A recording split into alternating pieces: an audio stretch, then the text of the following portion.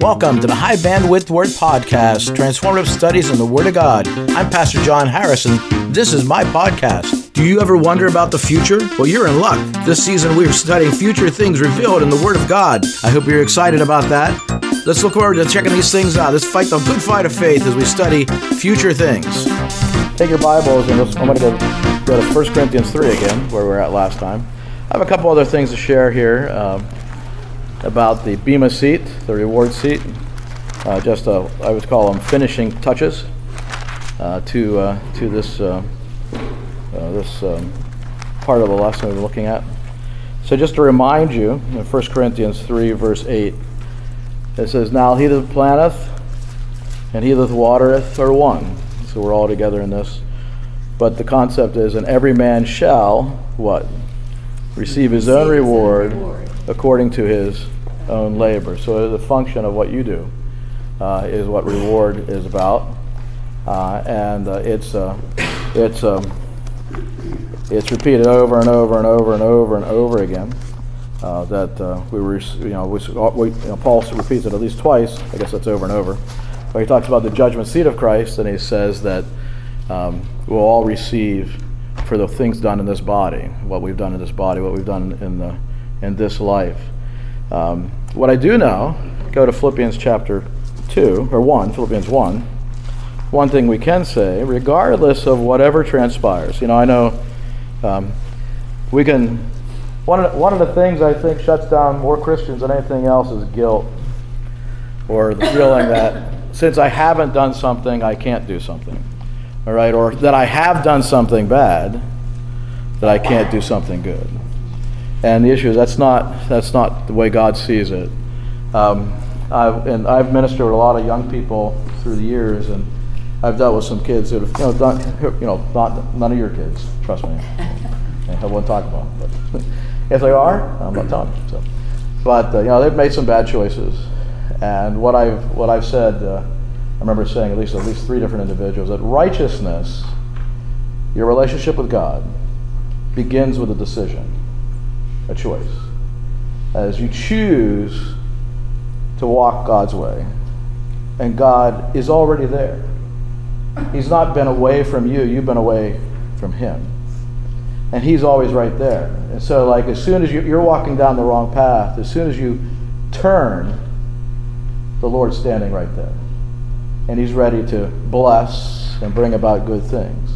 You still live with the fruit of the things maybe you have planted.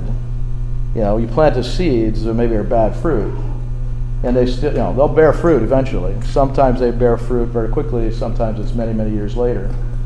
David is an example of a man whose heart was after God's own heart, but he made some very poor decisions, right? But God blessed him. He just had to turn to God. And the Psalms are all about that. You see him pouring out his heart over the things that perhaps he's done wrong. Blessed is the man to whom the Lord will not impute sin. David didn't understand it, but David had sinned. A sin that the penalty was death. And God did not put that to his account, and David knew it wasn't put to his account.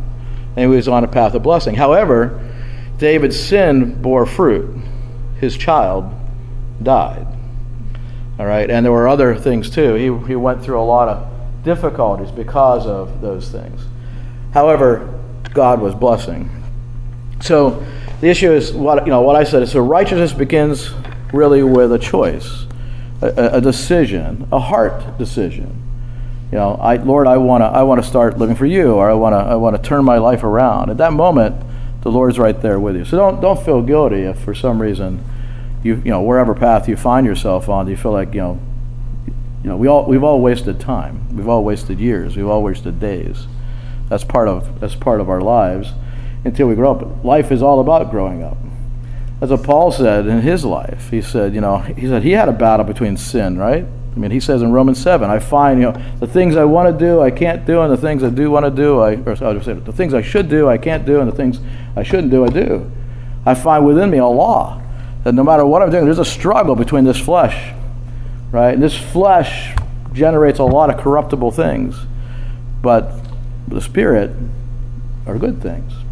And it's just part of life. And that's why Paul says in Romans 12, I beseech you, I beg you, therefore, brethren, by the mercies of God, that you present your bodies a living sacrifice, holy and acceptable unto God.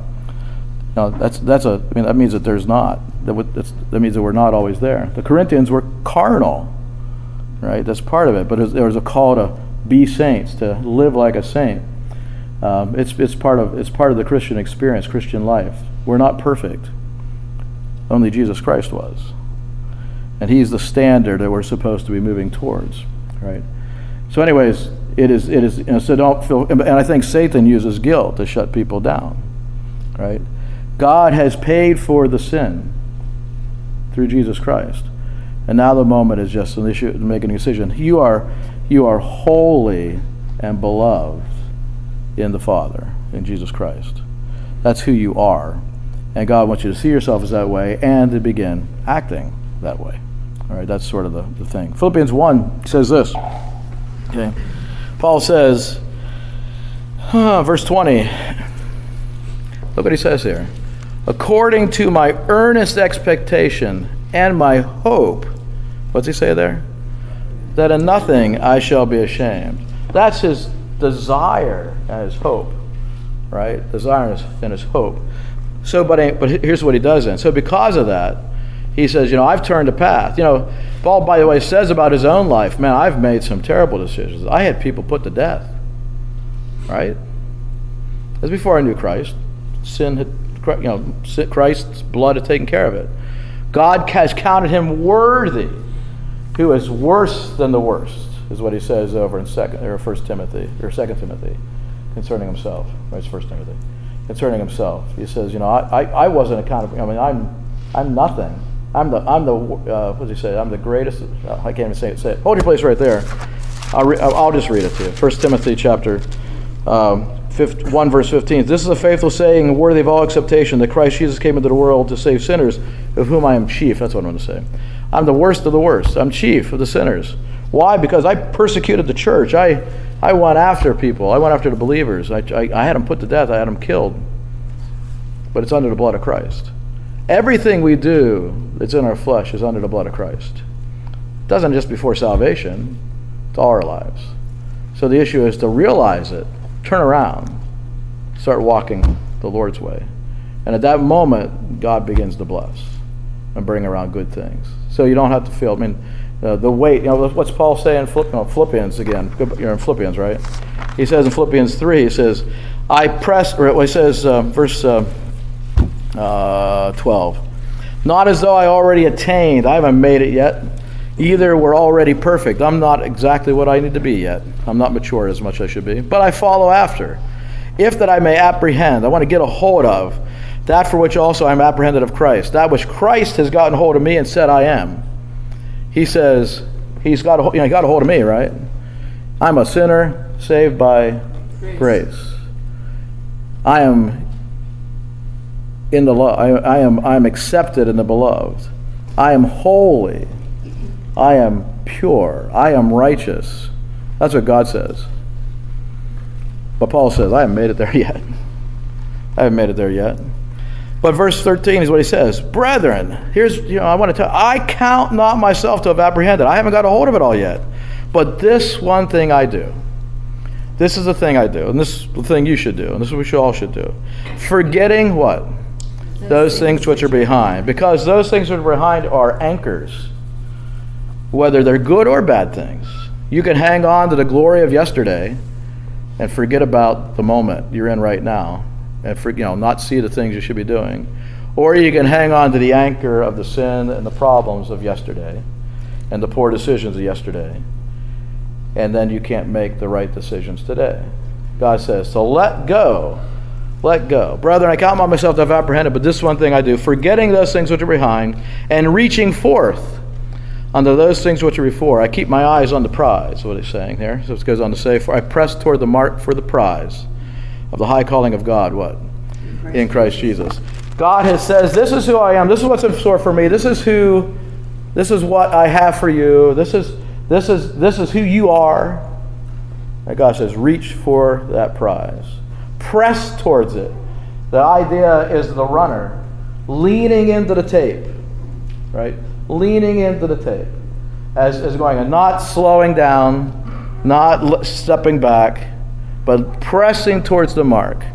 What happens in a race if you start to relax at the end? A lot of times people get passed up, right? Because somebody else is leaning into the race, leaning into the tape. Now, fortunately, we're not in a race against each other. Amen? Okay, amen to that, right? Because we've been already blown away by a lot of the martyrs and folks like that. The Apostle Paul, they've already won it. You're not even going to come in second, you know. So it's like, because others, but the issue is we all can receive the prize. Just to lean into it. But you got to let go of the things of the past. Why I say that is because of the Bema seat. That's what's going on. We have things done in our body. There's good and there's bad. There's gold, silver, precious stones. There's wood, hay, and stubble. And the wood, hay, and stubble, what God says is going to burn up. Never be remembered anymore. So here we are at the Bema seat. So again, the Bema seat. Here we are, here's life, there's rapture. I'm going to talk about that other part in a little bit. Rapture, and we're taken here to the Bema seat. The judgment seat of Christ. The judgment seat of Christ. This is life, this is rapture. So it's right after the rapture. And this is in the second heavens. I have this, here's life for some, and they've died. They went to be with the Lord. And this is, I'm going to call it the intermediate state. Before the rapture, I think I spelled that wrong. Intermediate. Mediate. You can't read my writing anyway, so why do I care? Right. So the intermediate state, right? So this is, these are people who have died. We ask from the body to be present with the Lord, right? At the rapture, we all come together and we're off to the Bema seat, right? By the way, at the rapture and at death, we leave this old flesh behind, right? This body's going to change. At the rapture, the body's changed. It's changed from corruptible to incorruptible, from mortal to immortal, from weak to powerful, to be holy and glorified, just like Christ's body. So when you go to the Bema seat, when we get to the Bema seat, we're all standing there, robes of white. Okay, if that's what you want to think of it. You're in your glorified body. You don't have that old flesh. That old flesh is gone. There's no more fear, there's no more guilt. Okay, sin is taken care of. This is an issue of reward. All right, it's still, I think, a hard experience because we're standing before our Lord and Savior, and He's going to say, what's the thing in the gospel? Say, one thing is, well done, my good and faithful servant. That's what we all want to hear, right? And there are periods and times we have not been good. And we haven't been faithful, right? That's just part of life. Okay, it's part of a Christian. It's part of being sin-cursed creatures. It's the reason that Satan looks at you and goes like, "You're nothing." As Pastor was talking about on Wednesday night, he was talking about the Balaam, or that was Sunday night. Was it Sunday morning, Sunday night? Just last week, whatever it was. Talking about Balaam, Balaam, Balak, and Baal, right? And that whole thing about trying to curse Israel, and God says, I don't see anything wrong with them. They look good to me. And Satan's going, what are you talking about? Well, what is he sees himself in them because he's their people. And he says, in Christ, God sees Christ in us. He doesn't see that. But the issue is for reward. It's about we're going to receive for our own labor the work that we have done. So it's a reward. And in that process, you're going to see stuff burn up. And you're going to realize, I'm going to realize that, wow, that's an awful lot of stuff. Right? And I think that's going to be a hard thing to deal with for a moment. Probably a little longer than a twinkling of an eye. But it's not much time when you compare it to eternity, right? Everything will be great after that. Philippians 1, that's what Paul says. Philippians 1, verse 20.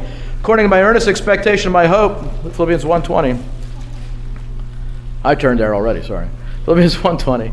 According to my earnest expectation of my hope, that in nothing I shall be ashamed, but with all boldness, as always.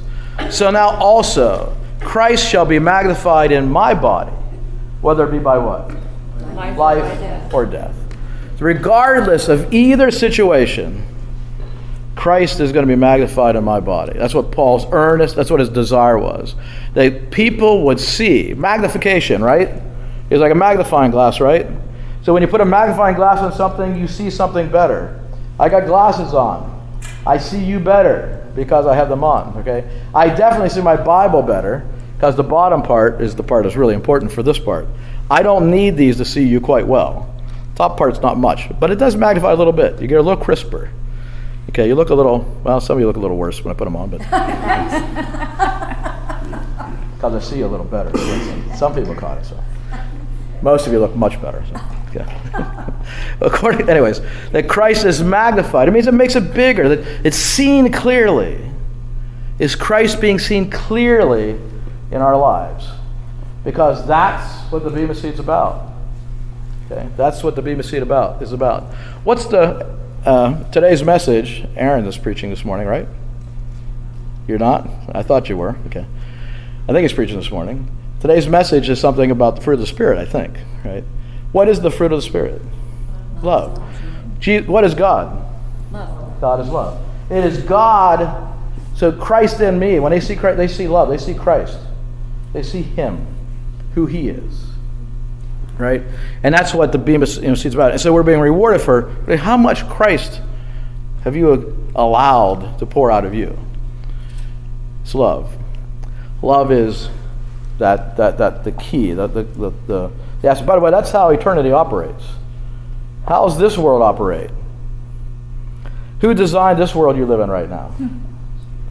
He's the prince of the power of the air, right? He's the one who designed this world we live in. And what does he operate on? If you go back and look at his sin, it was pride. He was perfect in beauty, all right, and his wisdom was corrupted. It's wisdom, it's pride, it's beauty. It's the three things that drive human society today, right? Get all you can get, okay? Be all you can be. There's the beautiful people, right? There's all those folks like that, you know. They all, rise to the top. It's all about wisdom. Doesn't matter what you do to somebody. Just, you look really smart if you capture a lot of money, and doesn't matter how you get there. I mean, how many people would you step on to get there? All right? Doesn't matter. Okay. But how's God's eternity operate? Well, it operates on love. How many people do you lift up? How many people do you care about? How many people have you brought good things to? In eternity, that reward's about that. Being in a position of authority allows you to love more people. The higher you are up in God's heavenly government is the more you can love. Because love means you have to take those below you and lift them up. You put them first, right? That's what love is. You put them first. Jesus Christ, who is the head of all things, what did he do? He commended his love towards us. And that while we were yet sinners, Christ died. He demonstrated his love to us. That's his love. He took and lifted all of us up, even those who despise him and will despise him to the grave. All of creation. It's about love. It's how it operates. All right. Go to I don't want to go there. Where do I want to go? Try to find it. 1 Corinthians 9. 1 Corinthians 9. Trying to look at my mishmash map here where I want to go. 1 Corinthians 9. So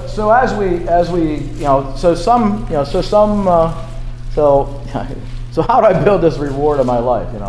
How does it need to happen? Well, Paul says something interesting here in 1 Corinthians 9, verse 16. It says, we'll start in verse 16. 1 Corinthians 9:16. For though I preach the gospel, I have nothing to glory of. I'm preaching the gospel, right? That's my job. I have nothing to glory of. For necessity is laid upon me. Yea, woe is unto me if I preach not the gospel. Paul says, I'm an apostle. God has given me something to do, and I have to do it. Right? It's my job. Right? So it's your job. So your job is to be a husband, a wife, a co-worker. You have jobs, right? We have different tasks to do, right? But just being a dad, just being a husband, just being a wife, just being a co-worker, just being a pastor, just being a teacher, right?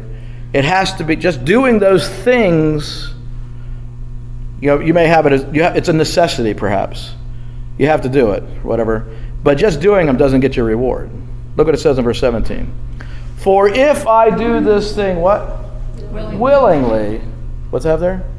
I have a reward. Okay, I have a reward. So if I do this willingly, I do it for the Lord. I do it because I want to. The Lord is important in my life. I do it willingly, not because it's just sort of like giving. What to say in 1 Corinthians a little earlier in verse 8, chapter 8, talks about it's 2 Corinthians chapter 8. Sorry, talks about giving. If I do this thing, God loveth a cheerful giver. It's willing. Every land purpose in his heart, is a willing gift. The Old Testament sacrifices, the willing sacrifices, are the ones God loved and cared about. Right? It's what he wanted. But if I do this willingly, I have a reward. And Paul says he has another. But if I do it against my will, well, guys, I have a dispensation of gospel committed unto me. God gave me something I got to do. If I just do it, just to do it, okay, God gave me to do it. It'll get done, but I don't get a reward. So I encourage you. Okay, if you're doing ministry, I hope all of you are. And if you want to find out, you're doing lots of ministries. Some of you are. All right. If there's things that are not bringing you joy, or you're grudgingly about doing it, give it to somebody else. Because if it's not willing of your heart, you're not getting a reward from that. Right? You may be doing it, but doing it without your heart doesn't have eternal value. You might get the job done, but do it from your heart. You will see that over and over and over again. Let me look at Colossians 3 real quick. Colossians 3. God, it's always with your heart. Colossians 3. Verse 23.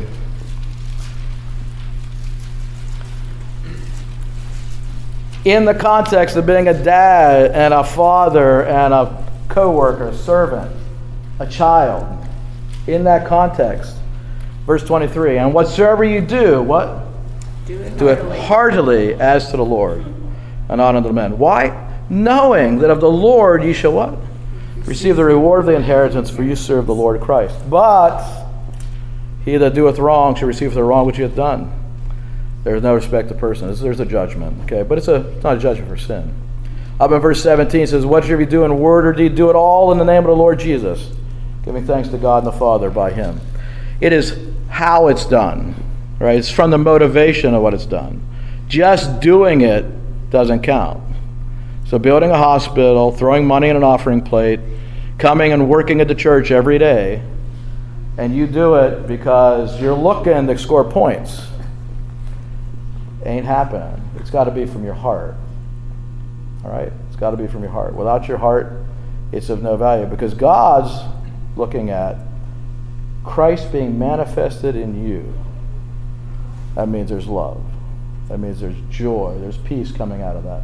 It's something that God produces willingly. All right. Go back to Job chapter 1. All right, so we're going to switch subjects on, or not switch subjects, same thing. Now, this is one of these things where it's like I'm going to tell you that I think this is what's going on. All right? I can't prove it. But the question is, where does this Bema seat occur? Where does this judgment happen? Right? I do not believe it's in the third heavens yet, because there's a 1 Thessalonians talks about us being taken and presented to God the Father. Right? So I still believe it's in the second heavens.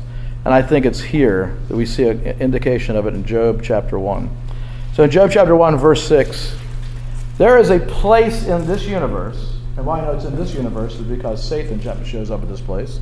So he doesn't show up in the third heavens. So there's a place in this universe where there is a place of judgment. Okay. So first, Job 1, verse 6. Now there was a day when the sons of God came to present themselves before the Lord, and what? Satan came also among them.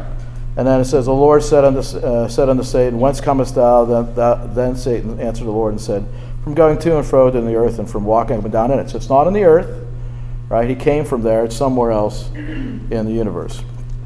All right? Look what it says there in Job chapter 2. Job chapter 2.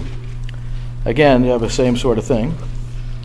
So it's a place where the sons of God, the angels, come. So Job 2, verse 1. Again there was a day when the sons of God came to present themselves before the Lord. Satan came also among them to present himself before the Lord. So the Lord here is not God the Father, right? Because God the Father is not in the presence of sin, right? In fact, that's the whole thing that led to the separation of a third heaven and a second heaven, is because this rebellion in heavenly places. And so God really put a containment vessel. You call it the universe, right? That's what you call it. God calls it the deep in Genesis chapter 1. It's the deep, and it was dark in there, very dark in there, because God the Father, who is light, was not in there. All right, so he had to put light in. He had to create light in there. Continue Job 2. And the Lord said unto Satan, from whence comest thou? And Satan answered the Lord and said, from going to and fro in the earth, and from walking up and down in it. And then God talks to him about, Job, things like that. So there's a place in the universe where the angels gather to present themselves before God, all right? And to basically talk about, share what they've been doing. It's a place of judgment. Go to Isaiah chapter 9. So I think we have an identification of that place in Isaiah. Now, if you were just watching the news this last week, if you're into the the SETI type of stuff, which is extraterrestrial life and stuff like that, they were just in the news where they found in this one particular solar system 3 Earth-like planets. All right, and they're all excitement about it, right? Places that could system. Oh, 7? 7 planets with 3. There's 7 planets, 3 of which are Earth-like. Right. So they don't care about the rest of them. There's lots of planets out there. Okay. In fact, there were planets were there before there were stars. I'm just going to tell you that. Okay. That's the weird part. That's the opposite of theory, because God put the stars in there afterwards. Right. The angels were already there. They are already functioning. This place where the angels came was already existing long before the suns and stuff. The stars in our universe are artificial light.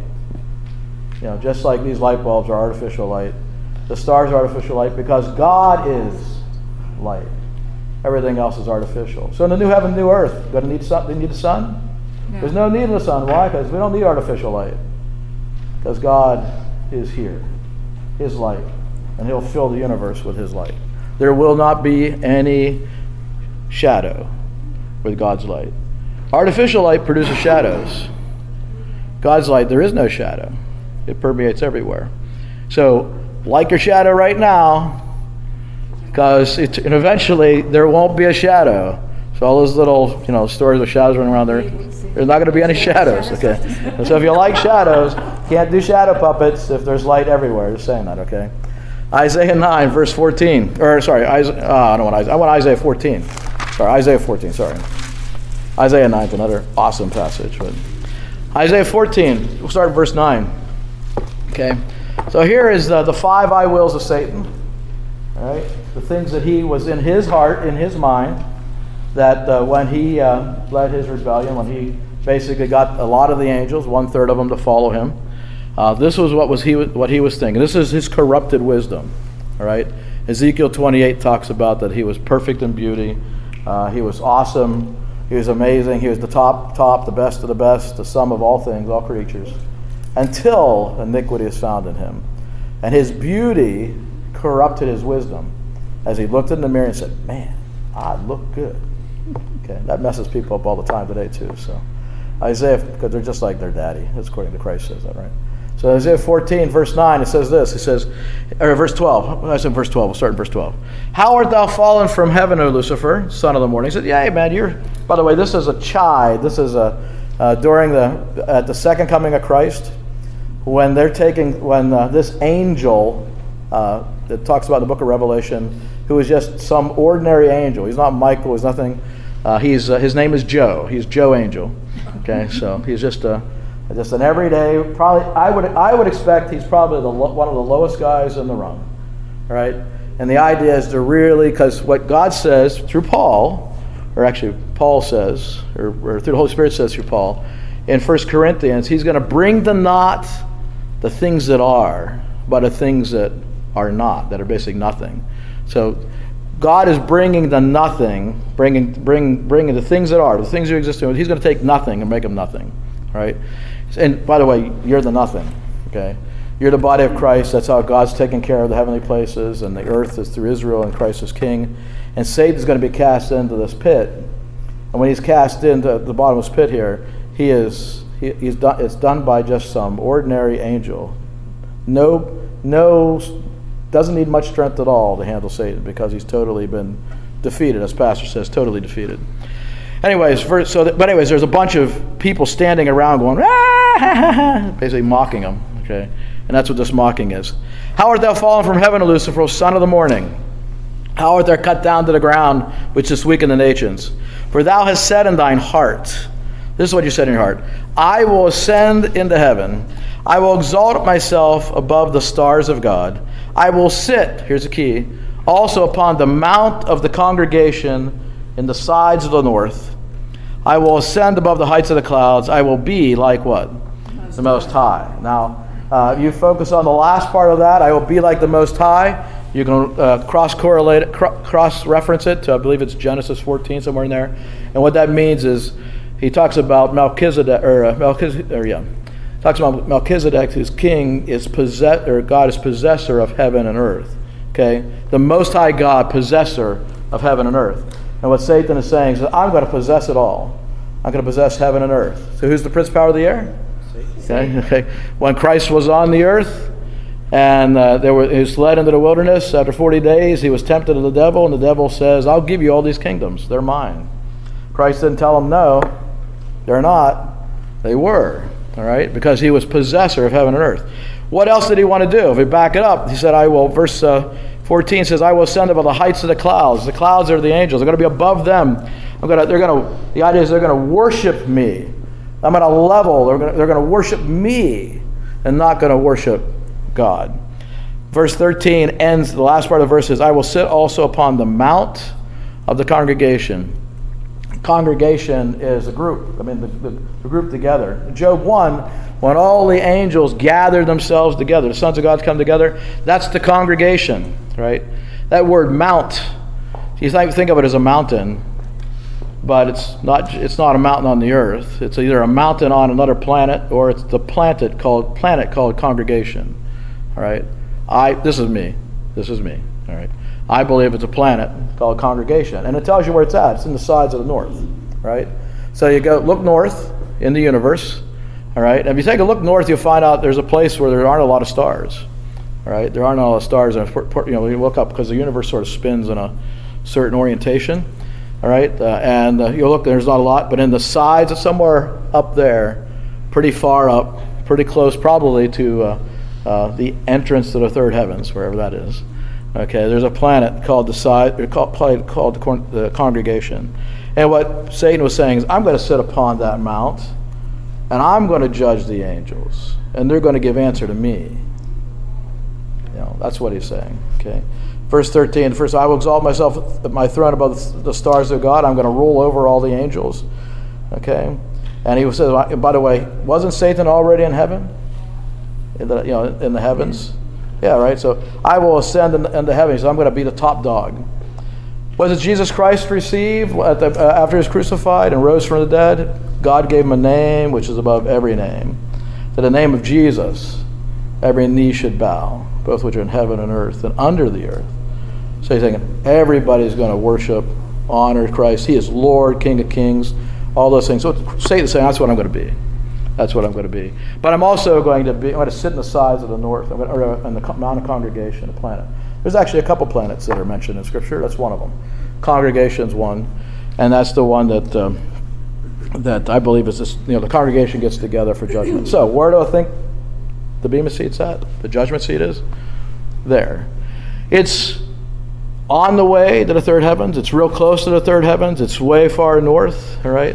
By the way, south is where the lake of fire is at. Way far south, all right. Way far north is where, in the universe, as things go, is where the Bema seat's at. I think it's the Mount of Congregation, all right. One last verse here. We've got 1 Thessalonians. So, yeah, I know it is. Okay. Door hasn't opened yet. Haven't heard snapping fingers yet. I'm okay for a minute. So, in 1 Thessalonians chapter 1. So what happens at the Bema seat? Where you're given reward. You're given a position of authority in the body of Christ for the rest of eternity. All right. Jesus Christ is head. We're parts of the body. We are his body. We extend throughout the universe for never ever. After that, then I believe, and I think is what this teaches here, but 1 Thessalonians 3, verse 12, it says, "And the Lord make you to increase and abound in love one toward another and toward all men, even as we do toward you, to the end he may establish your hearts unblameable in holiness before God." To the end purpose is, but before God, even our Father, at the coming of our Lord Jesus Christ with all his saints. Well, Christ doesn't come back here before God the Father. Christ is going up here to God the Father. So in the third, I'm going to put triangle. So I think we're taking third heavens and presented to God the Father. So after the judgment seat of Christ, there's something interesting about the body. Okay, go over to Ephesians chapter 5, I think. 5, yeah, Ephesians 5. So in verse 25, husbands, love your wives, even as Christ also loved the church and gave himself for it. Christ gave himself for the church, where the husbands love their wives just like that, that he might sanctify and cleanse it with the washing of water by the word. So the church, the body of Christ, is cleansed by the word. The word makes us like Christ. 1 Corinthians or 2 Corinthians 3 or 4 there talks about as we look into the glass, we are changed into the same image from glory to glory as God the Holy Spirit changes us in that glass. But verse 27, that, the purpose, he might present it to himself, what? A glorious church, not having spot or wrinkle or any such thing, but that it should be holy and what? Without blemish. So we are now a glorious church. When we still have we need some works burned up, right? Some things need to be burned up yet, so that when that happens, when it's finished, there is nothing remaining of anything but pureness, right? All the wood, the hay, and the stubble that we've burned up we've brought in our life has been burned up, and then God, Jesus Christ, takes us, presents us to God the Father as a glorious church, a perfect church, a holy church, without spot, without blemish. And then we're there for how long? No. What? No. Oh no, that's right. We're now. So there's still another change. So now we're here. This is the third heavens. One more thing to go. All right. So we'll talk about that next time. Okay. So we don't stay there. Okay. In fact, there's a couple changes still happening, but we'll come back. We're going to come back, not here, but we're going to come back. So let's pray. Dear Father, we thank you, Lord, for your love, your grace. Thank you, Lord, for your mercy. Thank you for your blessings. We praise you, Lord, for what you're going to do in our lives today and every day. And Lord, we just thank you, Lord, for just who you are and your great love and grace. In Jesus' name we pray. Amen. You've been listening to the High Bandwidth Word Podcast, Transformative Studies in the Word of God. I hope you've enjoyed the study. Please subscribe, like, and comment. This podcast is available on many podcast platforms. Just search on the title. Now, until next time, fight the good fight of faith, and God's best to you.